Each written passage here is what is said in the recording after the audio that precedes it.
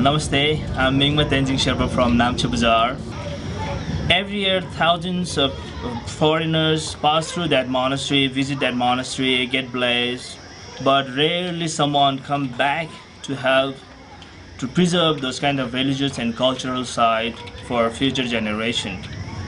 But some people like Dan Majur and Marsha McDonald's, from their first visit, they realize the importance of those religious and cultural side for future generation.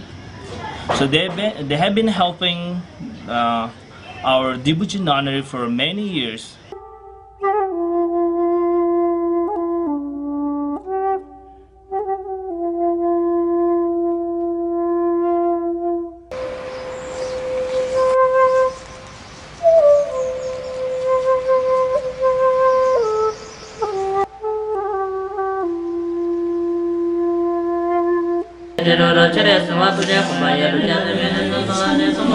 Nghe mình là ngã trong đây xí là thế thật để lên đi lo cho dịch thế sao thế để ăn rồi cúp sữa bánh sữa bò chơi và bánh bò chỉ mua đó là thế thật sao rồi cứ đàn ra chơi để thuốc chế xin là thằng đại một thế này đàn ra nào đó nào sẽ căng chung rồi đấy.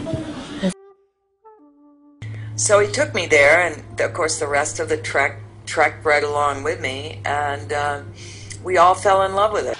In the nunnery that time and saying, oh, those poor nuns, they don't have toilets, they don't have water, they don't have anything to cook on. Tusk. What you have to do is you have to go back and make changes, and that's what I felt my connection to Buddhism with. What a wonderful way to teach the youth of this world that suffering is global and that there are people in other parts of the world that desperately need help.